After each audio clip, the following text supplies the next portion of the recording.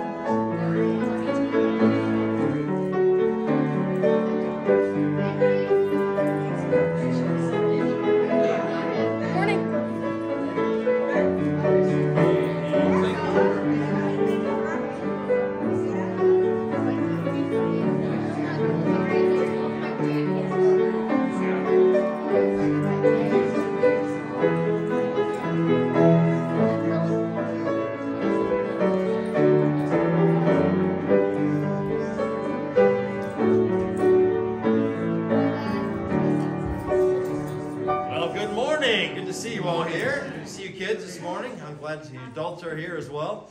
Let's take our hymnals. Let's turn to 568. 568. Sing, Soldiers of Christ, Arise. Let's all stand to sing this together. You'll recognize the Wesley tune. George Melby tune. soldiers of Christ, arise and put your armor on, strong in the strength which God supplies through the eternal Son, strong in the Lord of hosts and in his mighty power, who in the strength of Jesus trust is more than conqueror. Stand then in his great might, with all his strength endued, and take to arm you for the fight, the panoply of God, that having all things done, and all your conflicts past, ye may overcome thus Christ alone, and stand entire at last. Leave no unguarded place, no weakness of the soul.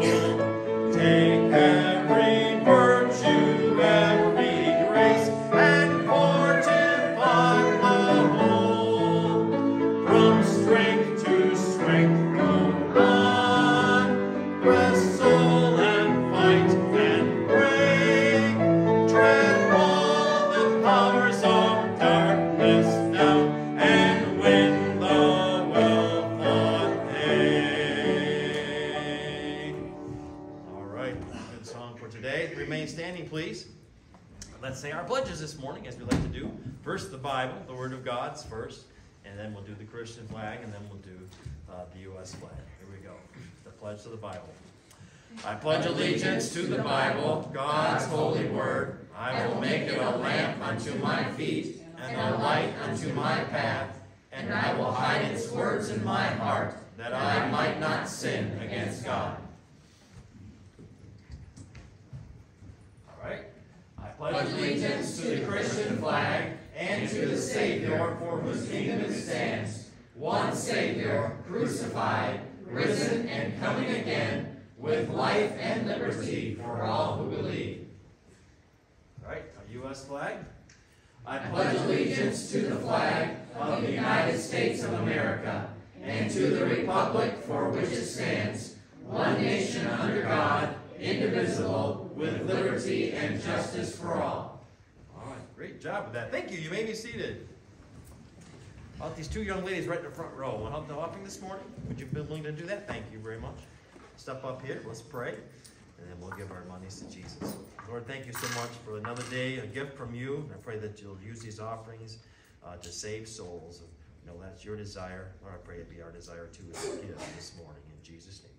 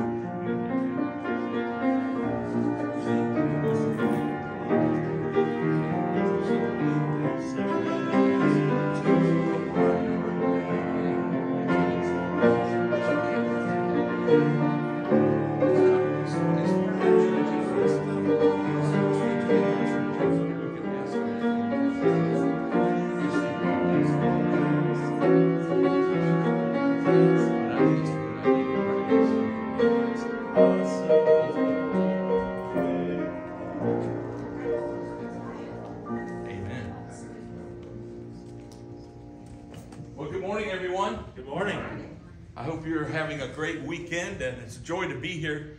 It's good to see a good crowd here on a holiday weekend. Good to see all of you children here. We love having you with us as well. So praise God that we can be here. There's a lot in your bulletin. Please look at it. There's a lot about VBS, especially on the back, the upcoming things that are happening. You know, I think on there's a there is a community event. You need to look at that. All of the meetings that are involved, and just pray because it's 1 month away. We'll be right in the middle of VBS 1 month from now, Lord willing. And so be praying about that. I did want to tell you something that I forgot to tell you last Sunday. Fort Faith had 10 people saved the week before last. I'm looking forward to hearing what happened this week with their junior high and senior high camp. But that was great news. I'm so glad to hear that news. So I hope that I hope you have a safe 4th of July. And if you travel anywhere, that God will give you safety. But I'm glad you're here today. Amen? Good to have you. Pastor Brian. Thank you, Pastor. I appreciate that. Any birthdays last week? We've got one coming up this coming week. Any birthdays coming up? Nobody's birthday. Any anniversaries? No anniversaries amongst us this morning. Some of you kids are silly sometimes, aren't you? You want any excuse to come up? I had a wedding anniversary. I don't think so. I want you to come up, though. I want you to come up and help me with the song this morning. We're doing I'm in the Lord's Army this morning. All right, come on up, kids. We're going to do the choruses today. The Lord's Army. Come on up, kids. I need an army up here. Some marchers, some flyers, some people to ride some horses in the cavalry. All right, get out your flags. All right, ready to spread out. I got big wings. Here we go. There we go. I may never march in the infantry, ride in the cavalry, shoot the artillery. I may never fly o'er the enemy, but I'm in the Lord's army. Yes, sir. I'm in the Lord's army. Yes, sir. I'm in the Lord's army. Yes, sir. I may never march in the infantry, ride in the cavalry, shoot the artillery. I may never fly o'er the enemy, but I'm in the Lord's army. Yes, sir. All right, no matter what your age, you can be in the Lord's army if you know Him, right? You know Jesus is your Savior. You're in the Lord's army. Joseph didn't come with Let's be dismissed to our classes.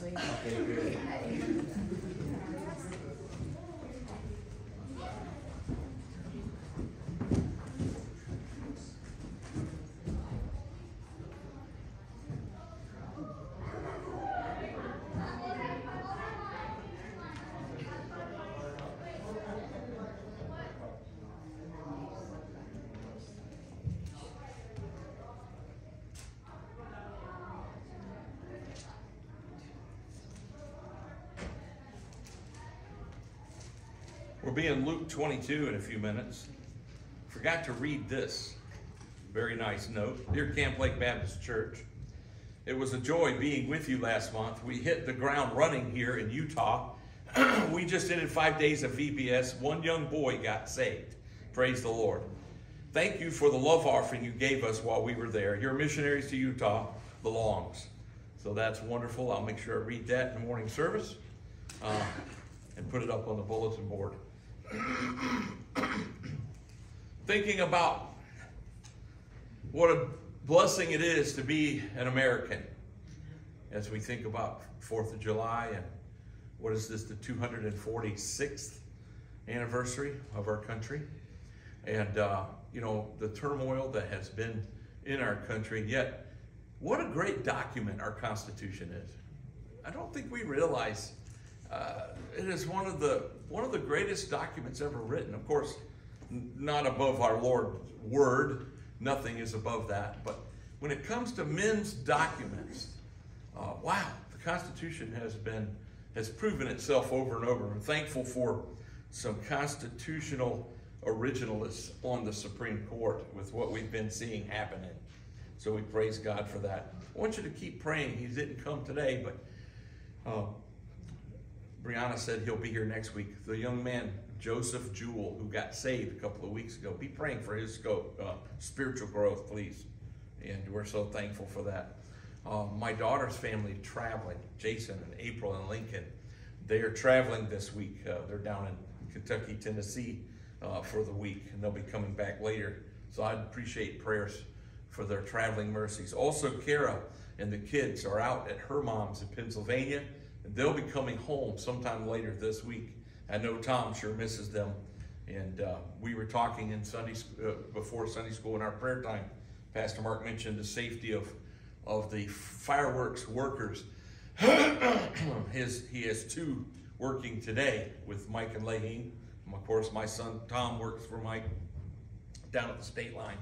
And so pray for all of their safety. I do want to mention Linda.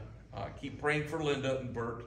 And we miss her. We know that she needs our prayers. VBS, I mentioned it this morning. Mentioned it in prayer. We had a chance to see Edith Martin. That's Tim Brockham's mom. She's in Mission Point. And I couldn't hear anything in there. It's funny because my hearing as it is, and then the lady that's in there is almost deaf, and she had that TV so loud that we're trying to talk, and it was really hard. Mary could hear what she was saying, but I sure couldn't. Pray for Sue Helms. We haven't seen her for a couple of weeks. Just keep her in prayer. Pastor Mark mentioned his dad is doing fine, but his brother Matt is having his own bout with kidney stones right now. So pray for Matt and Karen. All right, do you have any other prayer requests this morning that you might want to mention? Unspokens, of course. Let's see how many unspokens we have. There's about 8 on that. All right, anyone else? Yes, TJ. I got a friend I knew from high school. I haven't seen him since. Reached out yesterday. He's supposed to show up today. Oh. Maybe we'll see what he needs. All right. All right, we'll be praying for that.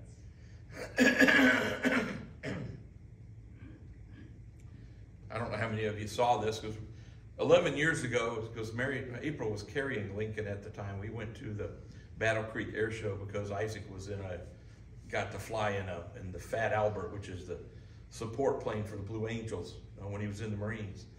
And so I happened to see on the news last night that the driver of that jet truck, Shockwave, got killed yesterday. That truck was going over 300 miles an hour, and something caused it to disintegrate. And of course, at that speed, the driver did not survive. So pray for that family this morning. Anyone else? All right. Father, thank you for the country that you have allowed us to be born into. Lord, I really believe you've blessed America beyond what most people would see in a country, because of the reason that many of the people that came to this land, they didn't come for gold, they came for God. They might have had some faults, of course, all of us do, but there were so many people looking for religious freedom and praying for your blessing. Lord, thank you for how you've blessed our land. Lord, as somebody once wrote and talked about, it wasn't the resources, it wasn't the land, and it wasn't even the people that impressed them about our country. It was the churches. And that has really taken a hit in our nation. We hear of so many people, churches, turning their back on the Word of God. I just pray, Father, for a revival. We need a revival of church influence in our land. And I pray that it would start here with us. Lord, I pray, Father, for these many requests that we've mentioned, the people that were involved in this tragedy down there at Battle Creek. I pray, Father, for Matt, Pastor Mark's brother, who's having severe kidney stones right now. I pray for the safety of the fireworks workers, Lord. Please protect them in volatile situation. I pray for the teen campout. Pastor Mark mentioned that 2 unsaved kids are coming, and maybe more. I pray, Father, that we might see some salvations when they have the camp out later this week, please. And bless him and Kim with strength, and Lord, just give them a great time with these kids. And I pray, Father, for these souls. Thank you for the report from our missionaries out there in Utah, the Longs, how that their VBS resulted in a boy being saved. Thank you for that, Lord. What a blessing. I pray for our VBS, for the workers, for the safety, and for the salvation of souls. Now, Lord, bless those that are traveling. Bless our service today as we look at your word. We ask in Jesus' name. Amen.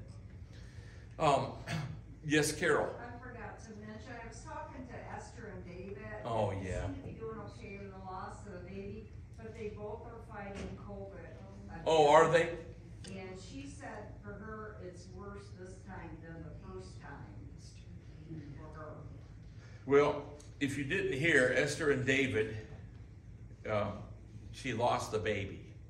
And we mentioned that the other day in prayer time, Tuesday night. I was so sad to hear that. So thank you for that report about them having COVID. Pray for them. Esther and David Williams. Let's be praying for them. Anyone else real quick? Luke chapter 22. We left off about 31. And I didn't really have time to say a lot about it, but previous verses talks about how the Lord told them that I'm going to appoint you a kingdom as my Father hath appointed unto me. There's a phrase in the Bible that says where we will reign with him for 1,000 years. There is an aspect of I believe the church and the saved Old Testament saints will be extensions of Christ over the whole world. We will be sent to reign for him and with him. We will have the mind of Christ. We won't have this kind of a body. Don't forget that. We will have glorified bodies. So we will have no lack of understanding. We will have the mind of Christ. We'll know what he wants, and we will be able to reign with him. And so there's some interesting things to think about there in relation to that. So he says that in the previous, he says, that you may eat and drink at my table in my kingdom and sit on thrones, judging the 12 tribes of Israel. Remember, there's 24 elder seats mentioned in the book of Revelation. And that kind of leads me with the idea, and I can't be dogmatic about speculation, but here he's talking about 12 tribes. I believe the apostles will occupy 12 of those seats, and maybe other great Christians will occupy the other in the church age who will also be involved in judging, not the 12 tribes of Israel, but maybe angels, 1 Corinthians 6, judging the nations, however the Lord wants us to.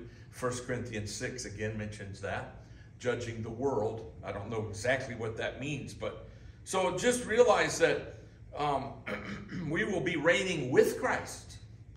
For all that means, we're not going to have the big head or be power hungry like politicians are today, who once they get in power and they realize they want to have a perpetual golden egg, golden goose that lays a golden egg, and it keeps them going in that regard, rather than being servants to the nation. But that's not the way it's going to be in the perfect utopian society where Christ reigns. We're going to reign with him. And yes? At the end of that 1,000 years, there's a great rebellion. The great rebellion is after Satan is released, right? So that means there's unsaved people at the end of that 1,000 years. Remember that no one is born saved. Right. So 1,000 years, I believe the Earth's population will explode like nothing we've ever seen. First of all, there won't be a curse on the ground. It will produce abundantly like the Garden of Eden rather than after the sin. We know the curse will be removed because the lion will lay down with the lamb and the bear and the calf and all of that. But no one is born saved. People have to be saved by faith in every dispensation. The just shall live by faith. There will be an undercurrent of rebellion. They cannot openly rebel like we see in our world today because he rules with a rod of iron. But when Satan gets out of the bottomless pit, he is going to persuade them to go and to falsely give them false hope that they can win. And that's the description of Revelation 20, where it says they will compass the saints. I believe what it means is they will literally compass Jerusalem thinking they can beat Christ, and God's just going to rain fire from heaven. And interesting little side note. There was a man who's done a lot of archaeological studies over there where Sodom and Gomorrah were. They pretty much found it. But he has found all of these balls of sulfur. Literally can light these on fire and they will burn and drip almost like somebody holding a marshmallow too long in the fire. but that is sulfur. So there's balls of sulfur all over the place. I think pretty good evidence that he rained fire and brimstone, and that's what brimstone is, sulfur, on the earth and destroyed those cities. God's going to rain fire down, if you read it in Revelation 20, and destroy this particular rebellion. And that's the end. That is the beginning of the end of all wickedness in this regard. The next thing that happens in chapter 20 is the great white throne judgment. The sea gives up the dead which are in it. Every grave gives up the dead, the wicked dead. Hell gives up all the souls that are in it. See, that's why we say hell is not eternal. It's the lake of fire that's eternal. There's a resurrection of the damned. And they stand before God. There's no place they can go. And so that rebellion is the last rebellion. What does 1 Corinthians say? The last enemy that shall be destroyed is death. And yeah, I think what it proves, though, Brother Morris, is man doesn't have this spark of divinity in him.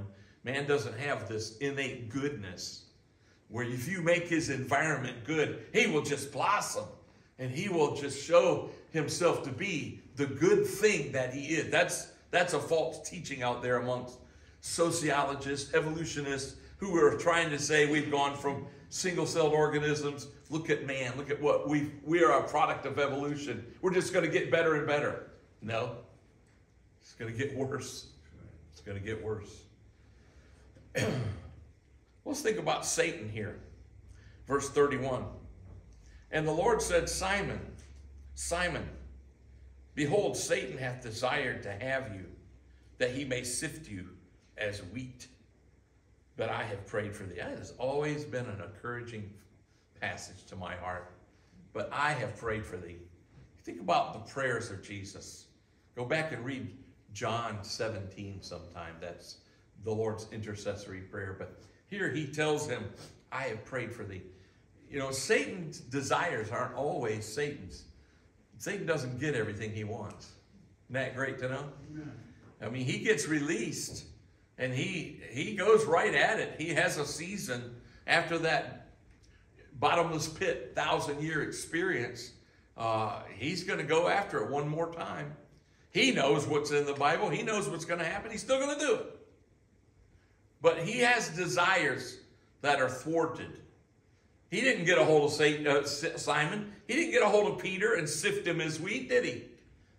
He would like to. What would he like to do to you and I? He would love to tear us limb for limb. He would love to see us crying out in anguish and pain, hurting. He would love to see us burning in hell. That's what he wants for every person. But we need to realize there's a wonderful statement here. But I have prayed for thee, that thy faith fail not. And when thou art converted, strengthen thy brethren.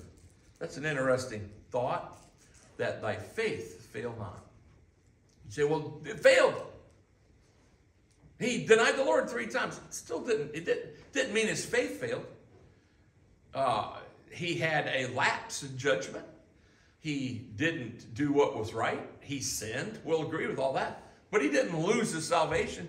And maybe when he says, when thou art converted, maybe it means he didn't come to a point of, I just can't believe he's not saved at this point. Didn't he up on, Caesarea Philippi, the place where the Lord says, well, who do you say that I am? And it was Simon Peter said, thou art the Christ, the Son of the living God.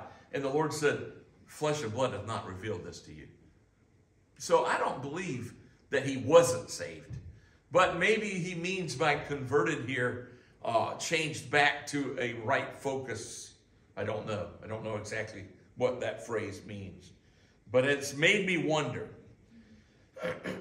We know they didn't understand till after the resurrection. Would you agree with that? We know they were dull of hearing. Even on this very night, they're so dull and they're so weak that they sleep when Jesus needs them to pray.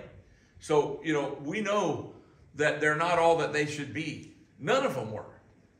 But God is in the business of helping them along. Look at the difference between this Peter, who boasted about that he would this or that, and the one that preached on Pentecost. What a difference. What marvelous things God did because of the resurrection. Let's read on. And he, meaning Peter, said unto him, Lord, I am ready to go with thee both into prison and to death. And he said, I tell thee, Peter, that the cock shall not crow this day before that thou shalt thrice deny that thou knowest me. Now, that other passages make it clear that that really bothered Peter, and he didn't like it, and he disagreed with God. But later we'll see what happens when he actually denies. It's coming up. And he said unto them, when I sent you without purse and scrip and shoes, lacked ye anything? And they said, nothing. Remember when he sent them out, he said, don't take anything with you. Now, I don't know about you, but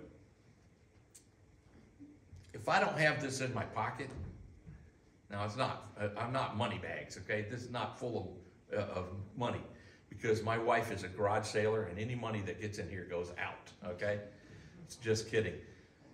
It's not that. It's like your ID, your ability. You know, if you carry, you got to have your carry permit. If you, you know, I have now, I'm an old man, and I have my, you know, I have my card from Medicare in there. I don't know what good it'll do me, but I have that now. I'm just saying, if I didn't have that, I would feel almost undressed, naked. I remember one time we went on a trip.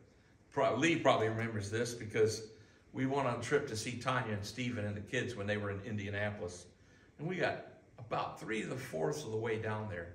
And we pull into some place. Mary wanted to get something to eat. And I said, I don't have my wallet. And I'm not driving all the way back. I remember, Lee, I asked you to come find it at our house and overnight it to me and all of that stuff. But I was driving without a license right then. And just those kinds of things. He's asked them to go without anything. When you get out ready to go take a trip, you make preparation, don't you? You try to have some clothes to wear. If you take a flight, you try to have an overnight bag, because they might stash your other things and they might get sent to the wrong airport. You got to have a little bit in case you have to spend the night somewhere that you weren't expecting. Now, those are just common sense preparations. He tells them to go without purse or nor scrip. Scrip would include food in a bag. They would sometimes carry a leather pouch, a bag, and they would keep some bread and some water in there and some food. And then he said to them, but now, look at that in verse 36. But now he hath a purse, let him take it, and likewise his scrip. And he that hath no sword, let him sell his garment and buy one. Interesting. Interesting. Now, when they said about a sword in verse 38, 2 swords, he said, it is enough. There's nothing in the Bible against self-defense. Aggressive actions can be either considered manslaughter or murder. If the person's the aggressor, that's not what the Bible's talking about. Self-defense is one thing. And we'll see what he does here in a few minutes when Peter tries to defend him. But he says, for I say, verse number 37, for I say unto you that this that is written must yet be accomplished in me. And he was reckoned among the transgressors. For the things concerning me have an end. Interesting. Let's take this apart for a minute. Sell your coat and buy some swords. But now, he's talking about for the short term, for now. It's kind of interesting because he knows that the Bible says smite the shepherd and the flock will be scattered. And he ensures that none of them are arrested. John is the one that stays with them because he knows somebody in the high priest place there. And so he's kind of like insulated. Peter will follow afar off. The rest have run away. If you read Mark's account, he describes a young man who they grabbed him and his coat came off and he ran away naked. It was John Mark. It was Mark himself. As a teenager, was there that night. So this is an interesting statement here. He says, let him sell his garment and buy one. You don't have a sword? Sell your garment and buy one. Then when they answer and say to him, Lord, behold, here are 2 swords. And he said unto them, it is enough. He knows what's about to happen. Interesting that Peter has one of those swords. Give me that, you know. Peter's the one that's got it. And so now let's talk as an interlude before the arrest. We'll see what happens when the arrest happens. Let's talk about Jesus' agony in the garden. By the way, anybody have any question or comment about these verses? Yes, sir. I think the swords represent their protection when they would travel. Mm-hmm. You know, we don't see any discussion of it, but I'm sure there were road bandits and Oh, stuff yeah. like that was how they defended themselves. Yep. That's what I think the point of that is. Yeah. I think that's a very good point. And, you know, he tells the story of the Good Samaritan who helped the man who had been beaten and robbed and left for dead.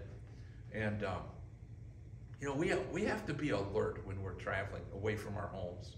You've got to kind of look around. You've got to know your surroundings. And I wouldn't stop and get gas in a seedy place. Make wise decisions on what you're doing, because there are people waiting to prey on. I've had a person come up to me one time, caught me off guard. I mean, he was right in my face while I was pumping gas, and it scared me to death. Look around, be prepared, be ready to make a hasty retreat if you have to. This is a dangerous world that we live in. If we go around our merry business thinking, oh, that'll never happen to me, that's a dangerous way to think. Okay, you need to be prepared. That's kind of what he's saying, be prepared. It is enough. Don't forget that Gethsemane, what does it mean? Gethsemane, oil press. What is that region? It is a grove of olive trees down there on the side of the Mount of Olives. Mount of Olives. A grove of olive trees. And it was called an olive press there, an oil press, a place where they used maybe stones, kind of like what we would see in the grist mill. But they would put those olives in there and they would be crushed and the oil would come out. And so think of that pressure when you think of what the Lord is about to face in that place. So it's an aptly named place, Gethsemane is.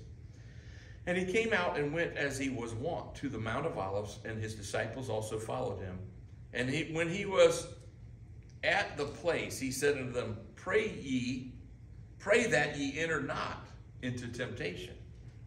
And he was withdrawn from them about a stone's cast, and kneeled down and prayed, saying, Father, if thou be willing, remove this cup from me. Nevertheless, not my will, but thine be done. We talk about this in relation to Christ's humanity. He is fully God and fully man. And so what does this mean? It means that he is going to feel all of the weight of this pressure. And he is naturally responding to that agony by asking God, if it be possible, let this cup pass. Was he sinning? Of course not. If he would have refused to obey the Father, you could say he crossed over into, he says, not my will, but thine be done. But he's saying, if it be possible, let this cup pass. Think about what that implication is. With God, all things are possible, but God chose not to answer that request or to answer that in the way of his request, but he said, not my will, but thine be done. And so the agony in the garden speaks of his humanity and his suffering. And it started there. It started right there. And so it says, Pastor, yes. it tells me for our salvation there was no other way. Amen.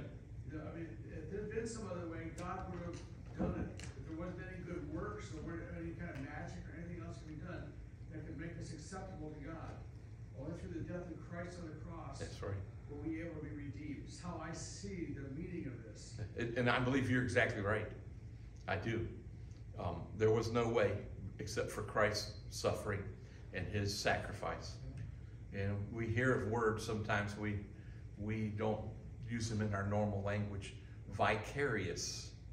He suffered for us. He suffered in our place.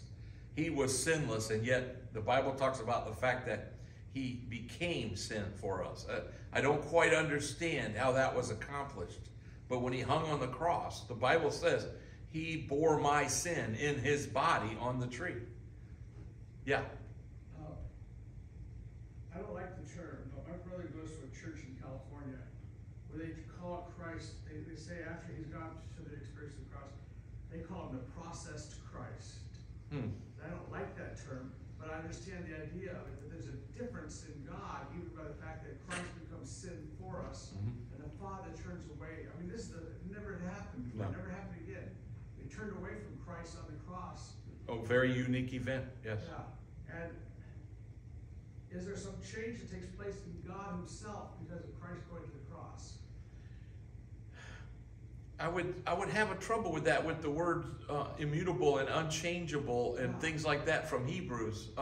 Jesus, we're going to see it in our passage today. Jesus Christ the same yesterday, today, and forever. How Jesus is glorified after his resurrection? And is there something special that we don't even comprehend? We won't know till we get to glory on that. Yeah. But I don't think that we could say that materially or spiritually God changed. Yeah. I think what it is God's holiness demanded that the sacrifice take place. And nothing, as he says, it is impossible for the blood of bulls and goats to take away sin. It had to be holy blood. So his blood, and it's just like Abraham's answer to Isaac as they're walking up the hill. Here's the wood and here's the fire. And he says, God will provide himself a lamb. I love how the King James says that. Yeah. God will provide himself a lamb.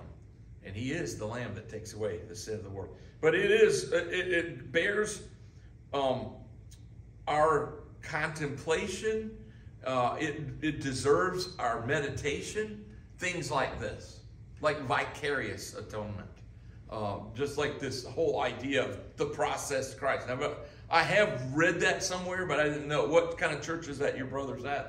They call themselves the local church. They're a development. You ever heard of Watchman Nee? Yeah. The Normal Christian Life. Mm-hmm. And he had a fellow that was kind of that he mentored called Witness League. And a lot of it is almost Chinese house church type of thing. But they think there's only one church in every locality, and it's a little bit Baptist brighter similarity. Yeah, similar. Yeah. Similarity. Yeah, that's interesting. I think what we're going to find out when we get to glory, there's going to be some churches commended by God that we would probably have not. They would have been beneath us as good Bible-believing Biblicists and Baptists. You know what I'm saying? God, just like he said when John and James said, they're not doing what's right. You want us to bring fire down, and there was a sectarianism amongst the disciples where he said, they're not casting out like we are. And he said, he that is not with me is against me, and he that gathereth not with me scattereth abroad. In other words, he said, let them alone. They're doing a good thing. And we sometimes judge people before the day. We're going to be all judged one of these days. And we're probably going to find out all of our shortcomings more so than to look around to see who the shortcomings are with everyone else. Our focus at the judgment seat will be with our own failure to Christ. And so I think there are going to be some surprises when we get to glory in that regard. There's nothing going to surprise us that's unbiblical. What I mean by that is only faith will save people. We're not going to be surprised there. But some people will have faith that will surprise us, that we didn't think, or we didn't believe that they were accurate biblically or whatever. But back to this idea of the agony. We got some time here to look at this. And so it says in 43, and there appeared an angel unto him from heaven, strengthening him. That's an interesting thought. We know that angels ministered to the Lord multiple times throughout his ministry, throughout his life. But here, an angel, I don't know if that would be Michael or Gabriel, but an angel in particular ministered to him and strengthening him. And being in an agony, and that word agony, I mean, Have you been in true agony? If you think about that now, anybody that's had a kidney stone, you would say, yeah, I have. We're talking about pain there. Anybody that's bore a child, you know more so than we men. But this agony, I think, is deeper than anything we can really put our finger on. I remember the agony of my heart the night my granddad died without the Lord. I watched his face. I grabbed his hand. I could see the terror in his eyes. I loved that man. And I saw him die. And I had great agony for days, crying, unconsolable. And I didn't care. I just went away from everybody. I just cried and cried and cried. I felt great agony. I remember my mom talking to him, Daddy, you got to get saved. I'm no worse than that preacher. And he always said something like that and rejected her advances about salvation. It was so sad to see him die like that. That was probably the most agonizing I felt in relation to a thing that affected my heart. I remember the agony of seeing Tanya and Stephen hovered over that grave. That little grave. We sat in the car and we just wept because we didn't know what they were going through. We knew that they were hurting. You know what I mean by agony? But we have no idea what this agony was. Look at what it says. And being in agony, he prayed more earnestly, and his sweat was as it were great drops of blood falling down to the ground. I'm no doctor, but I have heard of people being under intense pressure that literally what do you call them, capillaries, the small veins near your pores burst. I've heard of that happening. I've heard of it happening with people that are under intense pressure. I've heard of their eyes getting very red and bloodshot. I've heard of people having strokes under conditions like that. All kinds of things can happen. Jesus sweat, as it were, drops of blood. When it says as it were, I believe it was literally drops of blood, but it was mingled with his perspiration. It came out of his pores. He was already blood-stained before he even got arrested. Think about that. When I had my first kidney stone in 1980, and I didn't know what was going on, but I remember the instant flood of water to my mouth, and I started vomiting. And I didn't know. I said, Mary, something's happening.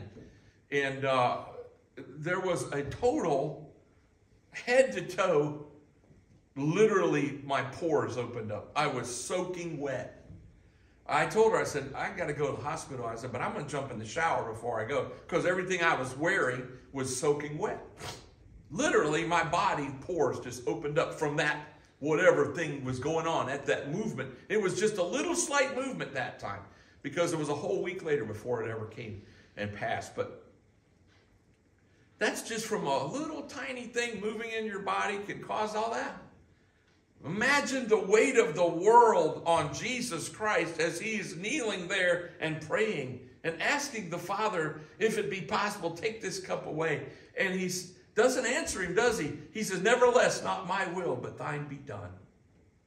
The angel ministers to him, and he's praying more earnestly, and his sweat was as it were great drops of blood. I just find that one of the most remarkable passages in the Bible. It's only recorded here in Luke. Luke is the beloved physician, as he's called, not the great physician, that's Jesus. The beloved physician, he would have a little more, maybe a little more of a slant towards some description like this. And he was the only one that described the Lord as having great drops of blood, as it were, when he sweat. Great drops of blood falling to the ground. And when he rose up from prayer and was come to his disciples, he found them sleeping for sorrow. And he said unto them, why sleep ye? Rise and pray, lest ye enter into temptation. And we know from the other passages that this happened twice. He came back and found them asleep twice. The spirit is indeed willing, but the flesh is weak, is another phrase he says in the passage. And that's the case of our human condition. The Spirit is willing. We want to see God do things, but we are so weak, are we not? Every one of us.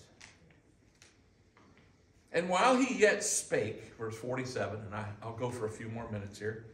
And while he yet spake, behold, a multitude.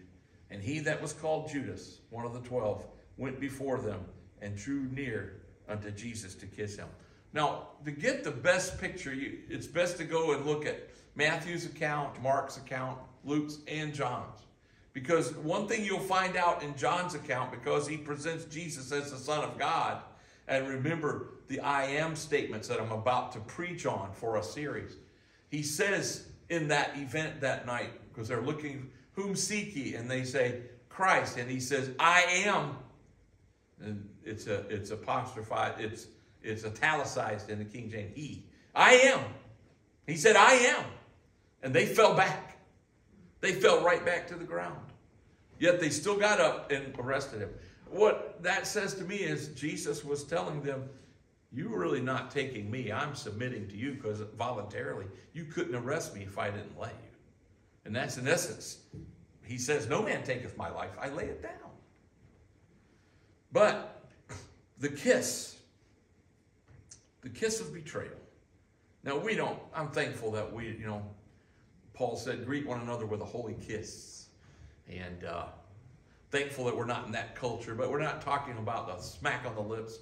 They kissed on each side of the cheek, and you see it happening today in greetings in the Middle East and so forth. But Judas, it says here, went before them and drew near unto Jesus to kiss him. This was the sign. This is to say, this is the one. This is the one you want to arrest. It's dark. It's a place of darkness. They've probably got torches, but they don't give a whole lot of light. And he's making sure that they don't arrest the wrong person, that Jesus doesn't somehow get away. And, from a human perspective, from their perspective, they don't want to mess up. They've covenanted with him to give him money, Judas. And if they mess up, that would be bad in their eyes. So this is all being done in the cover of darkness. Don't forget, that makes it illegal. And Jesus said unto him, Judas, betrayest thou the Son of Man with a kiss? How ironic. Reminds me of that verse, faithful are the wounds of a friend, but the kisses of an enemy are deceitful. You've read that before back in Proverbs? Faithful are the wounds. Have you ever had to hurt somebody because you loved them? Give them some strong admonition, correction, and they got a wounded spirit, they got hurt in their feelings. How could you do that? You don't love me. Faithful are the wounds of a friend, but the kisses of an enemy are deceitful. And this is an example of a kiss of an enemy. When they which were about him saw what would follow, they said unto him, Lord, shall we smite with the sword? And one of them smote the servant of the high priest and cut off his right ear. I mean, think if his aim was good, he probably would have killed the guy. You hit somebody with a sword at the top of the head, that's probably going to be fatal. But he missed, and he hit him, cut his ear off. That's gruesome. Here, Luke records something nobody else records as well. Notice. And Jesus answered and said, suffer ye thus far. And he touched his ear and healed him. That's interesting, that the people that are about to arrest Jesus, one of them gets his ear put back on and healed. You don't think he would have said, wait a minute, this guy must be the Son of God. Let's go. We don't need to arrest him. He's got power. No, he continues on. And later he's going to be involved again. You're going to see it. By the way, do you remember what his name was? Malchus. We had a little squirrel that came up to our feeder, bird feeder all the time, and I named it Malchus because it had one ear. And we had it a couple of years. I recognized Malchus, the same little squirrel he did. It was actually a big squirrel, a fox squirrel, one ear. Named him Malchus. But here, and so it says, I lost my place, give me a second. Verse 52, then Jesus said unto the chief priests and the captains of the temple and elders which were come to him, Be ye come out as against a thief with swords and staves? When I was daily with you in the temple, ye stretched forth no hands against me. But this is your hour and the power of darkness. We'll stop with that. I'm way over time. Men love darkness rather than light because their deeds were evil. They're going to get away with it under the cloak of darkness. They couldn't have gotten away with it in the daylight. The people wouldn't have allowed it. So that's an interesting thought in and of itself. The cover of darkness. Father, thank you that we could be here this morning. Please bless this service coming. Thank you for your precious word. We ask it in Jesus' name. Amen.